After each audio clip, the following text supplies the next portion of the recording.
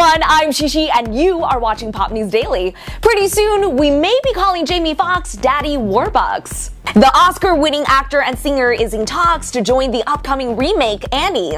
Jamie will be playing Benjamin Stacks, which is the remake version of Daddy Warbucks. Oscar nominee Quvenzhané Wallis has already been cast to play the title role of Little Orphan Annie.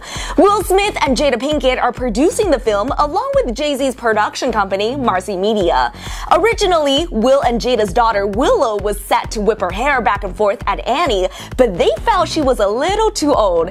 The film will be directed by Easy-A's Will Gluck and is set for a Christmas 2014 release. Who's gonna play the drunk orphanage owner, Miss Agatha? Our guess is either Monique or Queen Latifah. Tweet us your suggestions at PopStop TV.